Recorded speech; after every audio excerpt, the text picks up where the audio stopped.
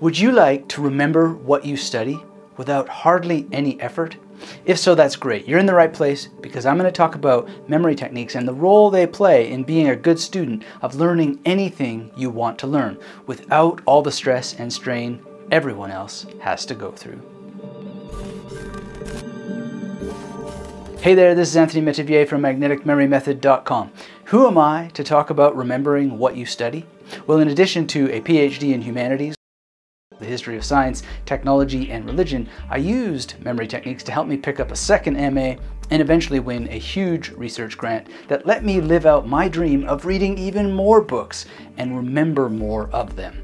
And if you'd like to make your living doing what you love and just need to remember more of what you read, get subscribed to this channel, hit the thumbs up, and let's get started. Number 1, the Memory Palace.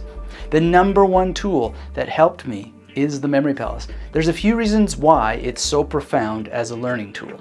First, it helps you organize information. Second, it helps you space multiple details out in logical sequences that reduce cognitive load on your brain. Third, it helps you use a special process I call recall rehearsal so that you can get that information into long-term memory. There's a lot of science behind why and how this ancient technique works and has stood the test of time for centuries. But to make it brain dead simple for you, I've created a free 4-video course with 3 simple ebooks. You can find information about getting these free resources down in the description box below this video. 2, time control, not time management. Now, you might think that time has little to do with your memory, but that simply isn't true, and you might be wasting a lot of time punishing yourself with thoughts about your poor time management skills. If that's true, please stop doing that right now. No one can manage time, and time manages itself well enough on its own.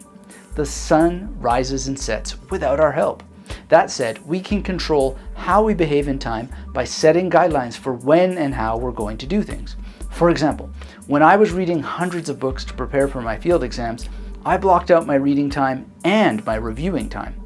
How exactly I review what I read we'll talk about in a minute. The point is that every hour was accounted for and tracked. Like creating and using memory palaces, this takes a bit of effort, and to be honest, I couldn't always stick to the schedule.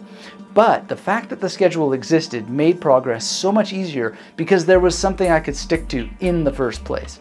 And having a plan helps reduce overwhelm, and every time you knock a book down, you feel a huge sense of accomplishment. 3, organized reading. Let's be clear about something. If you want to be an expert at something or pass all your exams, you've got to be well read. Passive familiarity just won't cut it, even if there is a place for that level of reading too. But just because you need to read thoroughly does not mean that you have to read books in order. In fact, from a memory and learning perspective, doing so can lead you to disaster. To make sure I remember the most from books, I read all the paratext first. This means reading the back cover, the front cover, the colophon page, the table of contents, bibliography, any information about the author, the work cited, and the index. Although I might not read the index word for word, taking care to scan each column primes the mind for what the book contains. Combined with knowing the table of contents, you're helping your mind form a little cognitive map that later helps key concepts jump out at you. Next, I'll often read the conclusion first. Books for school are not mystery novels. You're in it for knowledge, not surprises. This trick doesn't work for every book under the sun, but more often than not, knowing how the author concluded helps you pick out more of the big points in a book and understand them better because you have more context. And after reading the conclusion, I will read the introduction and probably visit the table of contents again. I may read the most interesting chapters first and then fill in the gaps, or I will read the book cover to cover at this point. There's no fixed rule, but by following my interests first, I find that chapters that originally seem boring upon first read tend to be far more exciting when I've read the most interesting ones first. And the more interested you are when reading, the more likely you will remember the information naturally. 4, we've got organized note-taking. Now I have a few different note-taking strategies, and these change depending on the outcome of the book. Having clear outcomes in advance is a whole video on its own, but I assume that if you want to remember what you study, your outcome is clear to you. If not, make it clear. It might sound like an unnecessary step, but many people find a contract they make with themselves or setting an intention in writing useful. In your memory journal or notebook, writing something like, "I intend to thoroughly understand and remember the key details of this book in 3 sittings," could make a huge difference for you. Give it a try. With the intention set, I generally prefer taking notes on index cards. Now this practice helps for a number of reasons, such as not having to encode the information in any particular order in a memory palace while reading. By writing notes on cards, I can change their order later and memorize them in the order most likely to help me get the details into long-term memory, which is usually nothing like the order those ideas or facts have been presented in the book. Likewise, if I'm going to be writing an essay, article, or book, being able to move the cards around is helpful for trying out different outlines. It also allows me to easily insert new cards later for these purposes. Now there's a lot more you can do with index cards to link them with memory palaces, all things I cover in depth in the Magnetic Memory Method Masterclass course called The Master Plan. Now the 5th point I have for you is magnetic imagery and recall rehearsal. Once you have all the information you want to memorize from a book, it's easy and fun to take your notes or index cards and translate them into magnetic imagery that will live for a while in one of your memory palaces. Although you can do a lot of this activity in real time while reading, I save that for casual reading. For example, using the major method for the dates of a historical figure or period is great while you're on the go, but for multiple points, this process is its own activity. You'll also move a lot faster and be able to harness the connections between related ideas and facts that only reveal themselves when information is gathered for memorization. And as you use your memory palaces and encode your images, you'll often see opportunities to use what I call a magnetic bridging figure. For example, when I read Aristotle's Nicomachean Ethics, I typically use the image of him in Raphael's painting, The School of Athens. But in the sections on friendship, which is what I wrote my dissertation about, I used movie characters in my memory palace. After creating the associations to the key points Aristotle makes about the different levels of friendship, I just followed Woody from Toy Story around and other movie characters for as long as they were useful. Just as the memory palace itself reduces cognitive load, the more you can use bridging figures, the more you reduce the load. This reduction occurs because it's logical and obvious during recall rehearsal that this figure is involved in the next magnetic image. That way you can just trigger it off without having to start off cold. And this brings us to recall rehearsal.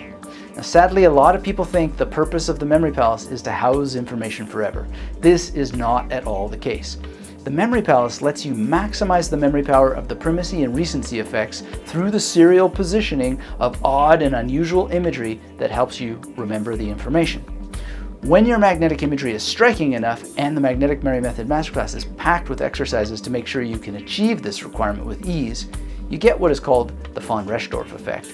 Done well, using proper recall rehearsal, you cannot help but remember the information you've placed in your memory palace due to the combination of these 3 effects and how easy and fun it is to give primacy and recency to each magnetic station and magnetic image in your memory palace. Now let's talk about the big 5.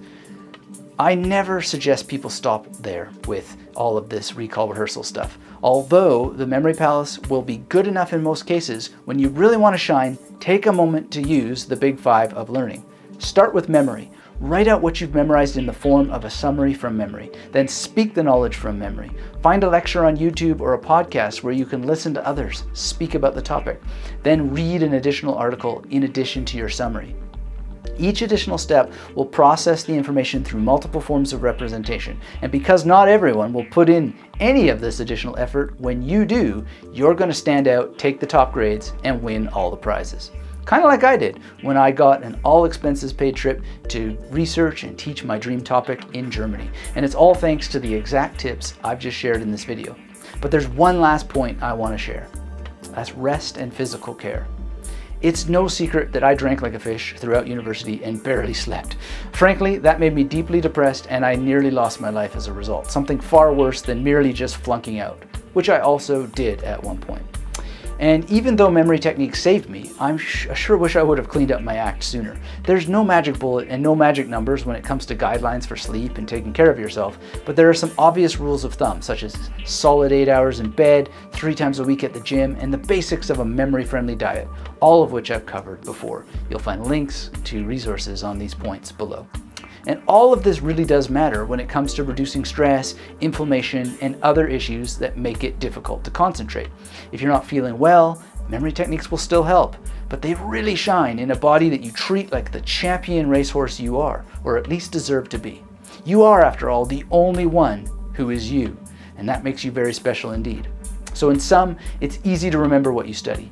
Organize yourself, take care of yourself, and use the best memory techniques you can find. If you haven't hit that thumbs up button yet, do so now. Get subscribed if you're not a regular here already, and we'll see you on a live stream soon.